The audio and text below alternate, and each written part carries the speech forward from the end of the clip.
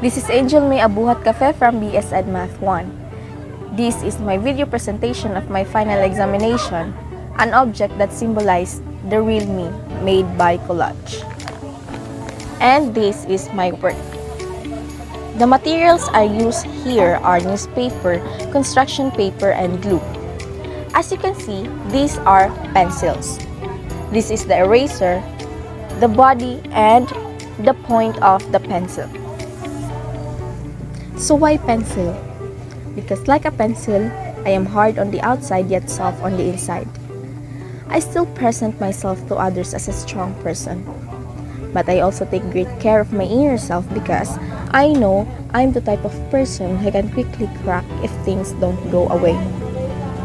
I also admit mistakes and continue to utilize my eraser to correct them because we must also walk a long distance in our lives. We must repair any errors as soon as they are discovered. We cannot keep making the same errors. I'm the kind of person that if I do something to someone, I easily realize and correct it. I am like a pencil since it can quickly correct its errors. But most importantly, the pencil won't be able to accomplish its goals without the assistance of human hand. And just like me, I can accomplish my goals without the assistance of our Lord. God is the hand that guides me and shows me the purpose. I follow His words and commandments to stay on the right track. Thank you. And that is all about my collage. The things I have learned in this subject is understanding one's own thought and behavior. Empathy improves personal and professional connections. First, get to know yourself. How can you make objectives, live your life, and have great relationship if you don't know who you are?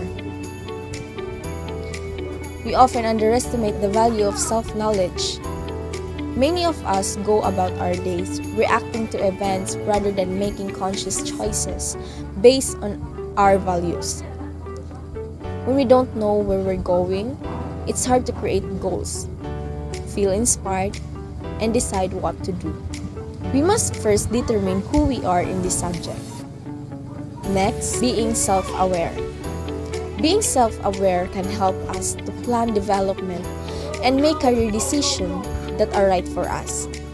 It's important to know what we want from our career, what gives us fulfillment, and the type of environments or work cultures we'll thrive in.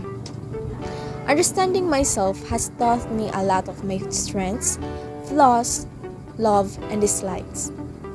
Become conscious of my feelings, reactions, and responses to my surroundings.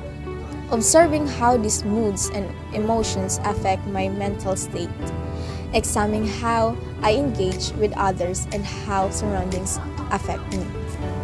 And thank you for our instructor, Sir John Patrick Arcete, for doing your best to teach us because we have learned a lot from you, sir. You're the best po. God bless.